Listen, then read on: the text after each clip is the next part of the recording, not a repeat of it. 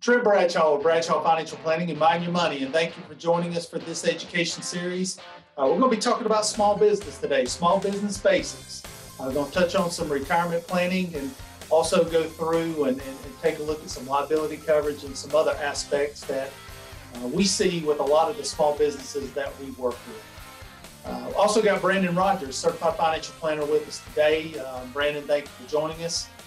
Definitely we'll talk about the retirement planning and kick that off. So Brandon, I'm going to defer to you and let's talk about some retirement planning for small businesses and some of the opportunities that obviously you and I see that may be overlooked by those particular entities. Yeah, absolutely, Trent. Yeah, so we get this question a lot as far as I'm looking to set up a retirement plan for my business. Which one is the right for me? So obviously, again, it's not all one size fits all, but you kind of basically start the process by educating about how some of these different plans work. So we've got a couple of different options here that we mainly see. If you're looking at three main options on the screen right now, first one everybody kind of heard about, knows about is 401k plans. Well, 401k plans obviously been around the tax code for a long time. They're excellent plans if you want to defer a lot of monies as far as on an annual basis, but also have a really good benefit out there for any employee that you're bringing on. Obviously, it's definitely, we see a lot of business owners put these plans in place to attract and retain good help. So when you look at the 401k side of the equation, that's going to be the most complex, probably one to set up and the most costly. You do have to set up, a plan document that can be drafted by an attorney that will actually have some upfront costs from there. Then you also got to do tax reporting on that as well. You can be really specific as far as who you want to have in the plan, age limits, working hours, depends on, how you want to set the plan up, but you definitely have that ability. As far as the deferrals, an individual can put away $19,500 a year in deferrals. You can put away more than that if you're over age 50. Matching on there is definitely something that some employers are going to put on the plan. There's various levels of matching and how you want to get that accomplished. Safe harbor, for instance, is a kind of real popular, easy way to do. Kind of take some of the complexity out for the owner. But again, 401k plans, they can be structured a number of different ways. You can put a defined contribution plan on there if you really want to defer money's up to about $57,000 a year. So deferred profit share plan from that end, as far as $57,000 is on an annual basis. So again, you can have some really high limits within it. A lot of other businesses around here are looking at simple IRA plans. I'd probably say that's more of the popular one for small business. You have to have at least 100 employees or less to participate in this plan. And it's another good way to kind of set it up. Would defer up to $13,500 a year. Again, additional catch up if you're over age 50. And then also the employer can actually put in a match on there as high as 3% of their pay. So that's another good way to set up an easy plan. It's not as stringent as setting up a 401k, not as costly on an annual basis. So that's a real popular one as well. Then finally, what we got on here to look at is the SEP IRA plans, right? So with the SEP IRA side of the equation, you don't see a lot of people really using these unless you really are probably in business for yourself. The reason is if whatever amount that you put in, you have to defer the same percentage for your employees. But again, for someone that just maybe has a sole proprietorship or something like that, or work in business for themselves, it's actually a really good option to have a SEP plan in there, because you can defer up to $57,000 or 25% of your income that you show through the business. So another good option. So with all these plans, you mostly got all pre-tax money. Another good thing about the 401ks is you can put a Roth option there if you want to. Again, it's a pretty good plan, but it's just more costly to administer. But again, we could do a whole section on these plans, but there's some pretty good options out there. It really just depends on how your business is structured and how many employees you got and how much you're looking to defer. Well, really, the retirement plans also serve kind of as another benefit that you can offer your employees to keep those employees in-house, because as we know with small businesses, some of the largest expense comes from hiring and training employees and giving them the benefits package they're looking at. And definitely the simple IRA, SEP, and the 401k can help accomplish a large part of that. Absolutely. Yeah. So a ton of different options out there for sure, but there's some good ones out there depending on what you need. So we'll go over to the next slide that we're looking at. It talks about general planning. Obviously, this is looking at succession or transition planning, valuation of businesses, and what is your exit strategy as a business owner. So, Trent, let's take us through some of these options on this page. Yeah, we see that a lot, Brandon. When we do our overall estate planning, financial planning within a client meeting, one of the things that we ask small business owners is about continuity and whether they have a plan in place to transition the value of their business to the next generation, or maybe to an employee that currently works with them that has an interest in potentially running the business.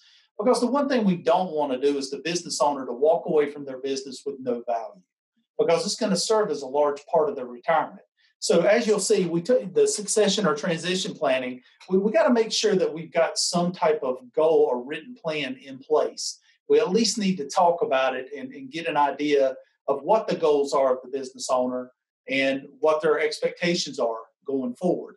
Normally, we'll engage an attorney to help us draft necessary paperwork to have that ready to go. And in most cases, also talk to the CPA and make sure we're structuring things as the most attractive way for the business owner. But definitely contracts. You'll see the second column here. Contracts, definitely important. Got to make sure you protect your business too. If you hire employees, you bring employees in and they're working for you. You've got intellectual property and some other things within the business that are very key to the success of that business. You want to make sure you protect and don't give the opportunity for that technology or idea to leave your company if an employee were to leave down the road. So having contracts in place, employment contracts, is very important. Also, business valuation, the third column here. Definitely want to look and see and how your business would be valued. I know, Brandon, in the financial industry, it's valued differently than, say, a CPA or accounting firm, vice versa, compared to a trucking company. So there's different ways and different methods of valuing your business and determining how much it's worth. You need to know what that is periodically. I would recommend probably getting a valuation done at a minimum, probably every 3 years, to make sure that you're following and tracking that valuation, so you can basically track that opportunity within your overall financial plan and what the company is worth and what that could mean for you in retirement as the business owner. And then last, ID or eligible buyers. We need to ID who that right person is in regards to succession. We need to see if there's anyone out there. If not, we need to look for potential brokers that may be in your specific industry that would be experts in that industry to be able to find a buyer down the road. You don't want to wait to the last minute to get this done. You want to have a plan in place and know where you're going to go. So let's flip over to the next slide. We're going to talk about insurance and liability coverage. Brandon, why don't you take that one? Yeah, when we're looking at this, another really important piece to any small business or large business for that matter is looking at insurance policies. What kind of things should I have in place, and also protection against liability purposes. So first off, umbrella policy. So that's something everyone should have on their personal lines as far as just your personal household, but also looking at it as your business, depending on the size of your business and how much you may need. Anywhere from maybe a $1 to $5 million umbrella policy is something you ought to really look at. Your property and casualty agent can certainly kind of point you in the direction, give you more information on how it works and the cost of that type of policy itself. But again, it just gives you additional liability protection above and beyond the regular insurance that you have maybe on the business itself or your work vehicles or anything of that nature. Second portion there, workman's comp, obviously very important to have. Need to have some type of workman comp policy in place, just again, to protect the business. Still kind of falls under that liability type coverage umbrella as well.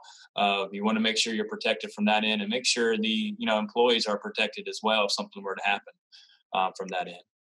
Lastly, this is something that I'd say is newer in comparison to the other two, is going to be the cybersecurity insurance.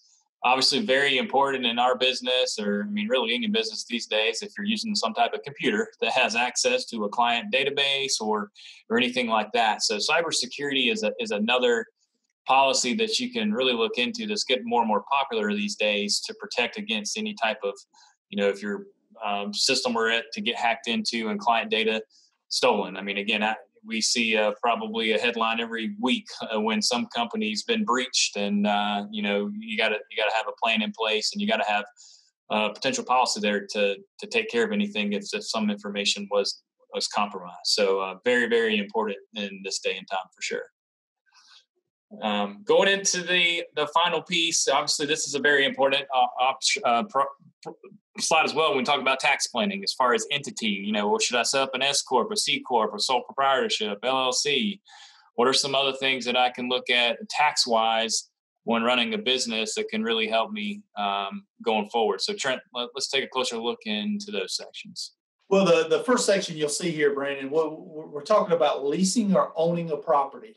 We see it both ways with the businesses that we work with. There are advantages of owning the property that you're going to occupy as your business, and basically leasing that back to you as a company. And definitely want to engage your CPA or accountant in regards to the tax rules associated with that. But then also we bring the attorneys in to make sure we're drafting or having everything properly structured, and make sure from a tax standpoint that we're benefiting the corporation as much as possible in regards to a lease back, especially when that business has an opportunity to maybe save some taxes on there, but do it by whatever the tax code allows us to do.